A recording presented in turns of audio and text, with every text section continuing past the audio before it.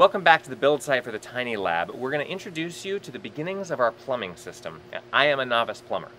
Every time I go to the home improvement store, I tell whoever I ask, and hopefully this person knows more than I do, I tell them that first off so that they know who they're dealing with. So, with that being said, we picked some components that are kind of specialized and also easy to use for novices. So the first thing that you'll notice is here. I mentioned this when we were talking about the shed that I'm standing in, which is also called the mechanical closet. This is our water heater. The thing about this water heater in a tiny house on wheels situation is that our water bag, our tank essentially, is going to be kept inside the house, which means it's going to be the same temperature as the inside of the house, which is going to be about 70 degrees. Your water, when you're at home, comes in at ground temperature, which is about 55 degrees, or sometimes less. So that means that this is going to have a lot less work to do than in a typical home.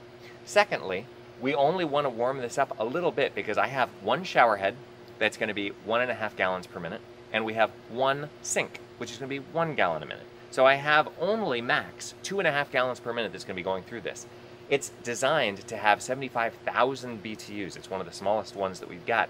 And even then, I'm going to dial these two way, way down because we only have to do a little bit of warming and we only have to use a little bit of water to get what we want.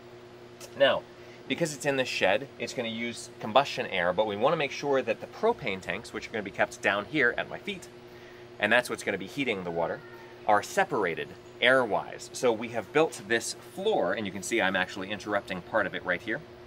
This is going to be relatively airtight to the lower chamber of this front mechanical closet. The propane tanks are vented out through the floor with little vents in case there's a propane link goes out and down to the road instead of up and towards this. The plumbing here is going to be SharkBite. We're using PEX, which is a plastic pipe. It's used pretty widely. The two main choices when you're building a tiny house are CPVC, which is PVC that's designed for higher temperatures, or PEX. And I decided to use PEX simply because the CPVC is a little bit more brittle and we would have connections all over the place. And I like the idea that this only has two connections, one right here at the water heater and one at the fixture. So all of that is going to be made a lot easier. It's very unlikely I'm going to have any leaks in the middle of this plastic pipe. It's generally going to happen where I'm messing with it with these little fixtures. So this goes right on here to the water heater and then inside the house. And I'd like to go ahead and show you the shower because we've got that and the beginnings of our drain system set up. So we have our shower, which is a one-piece, which I was so excited to find in the home improvement store because it saves me a lot of time figuring out all the flashing and putting the pieces together and blah, blah, blah, blah, blah. I don't want to caulk anything if I don't have to. So this was really easy. It's a 32-inch by 32-inch shower.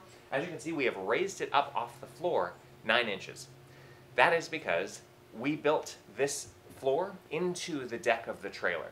So unlike a lot of tiny houses where you'll get the trailer and then you build a floor on top of it, we wanted to save as much headroom as possible, so we built down into the trailer, which means that I don't have room to go down for my plumbing and mess around inside the trailer. That would be really messy, and I'd have to do all my plumbing outside the trailer underneath, which means it's going to get hit when we're on the road, which this is going to be for 20 cities in 2016. So what we did instead is raise this bad boy up, and this is going to be our drain system. So we have a shower drain. This is a no-caulk shower drain, like it.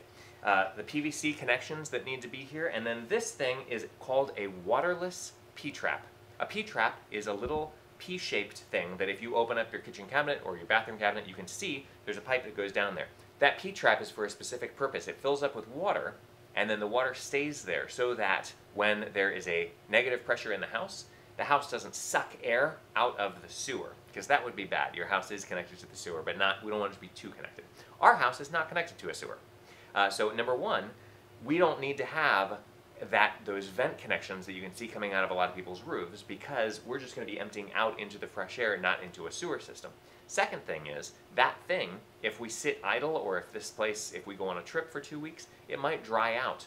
And also, it might freeze if it was outside in the cold weather. So I wanted to have this waterless P-trap for those reasons.